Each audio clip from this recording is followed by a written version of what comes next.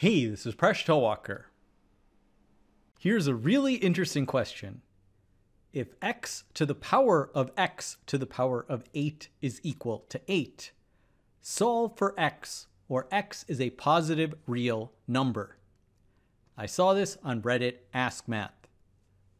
Pause the video if you'd like to give this problem a try. And when you're ready, keep watching to learn how to solve this problem.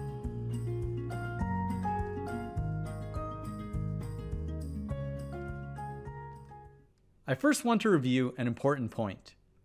If you have a to the power of b to the power of c, this means to evaluate b to the power of c first. In other words, you could put a parentheses around b to the power of c. This will not be the same thing if you have a to the power of b as a group term raised to the power of c. So for example, let's say you have 2 to the power of 3 squared. You need to evaluate 3 squared first. So this is equal to 2 to the power of 9, which is then equal to 512. Now, if instead you had 2 to the power of 3 grouped first, and you square that, then you would be taking 2 to the power of 3 first. 2 to the power of 3 is equal to 8.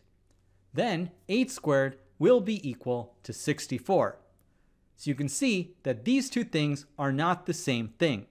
You want to evaluate the exponents going from the top. So how do we solve our problem? We have x to the power of x to the power of 8 is equal to 8. Now one thing we could do is we could graph it.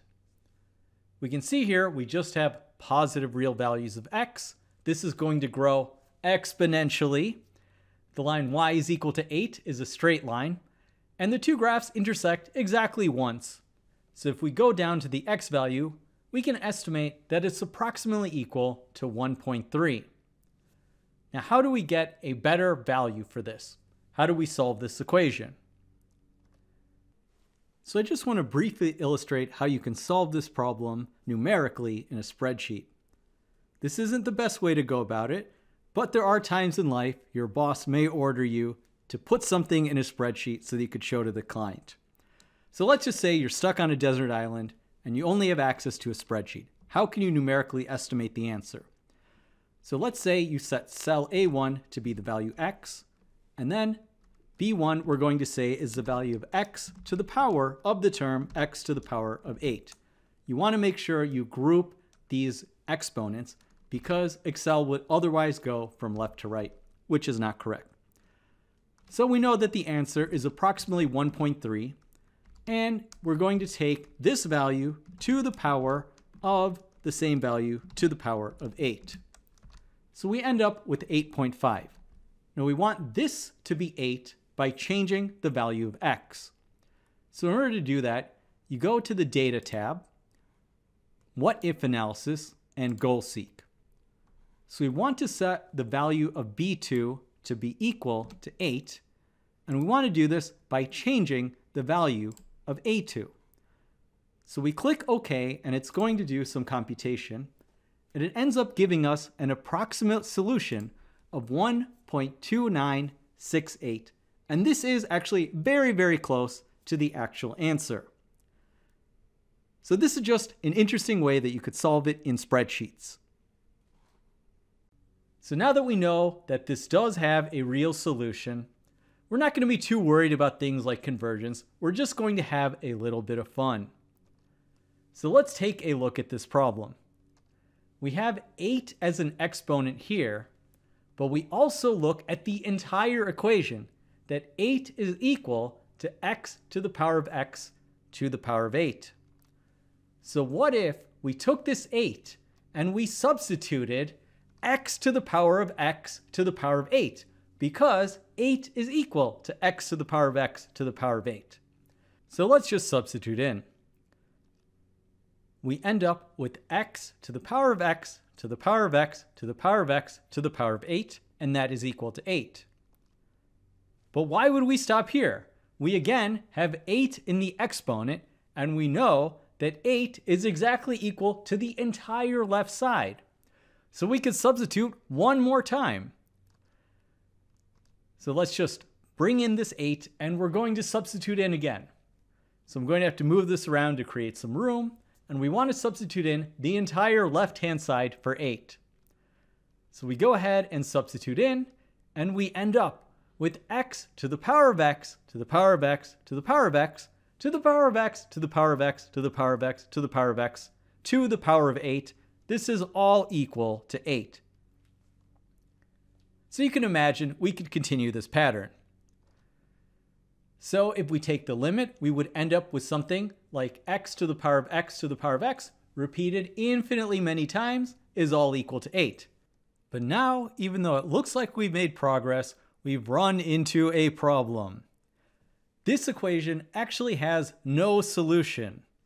If you take a look at the graph of x to the power of x to the power of x infinitely many times, it looks something like this. There is no solution for this graph being equal to 8. The y values have a minimum of 1 over e, which is approximately 0.37, and the maximum value is e, which is approximately 2.72. So you'll never get this equation being equal to 8. So somewhere we've made a mistake.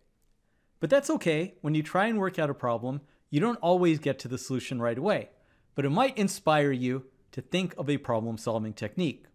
So let's start all over from first principles.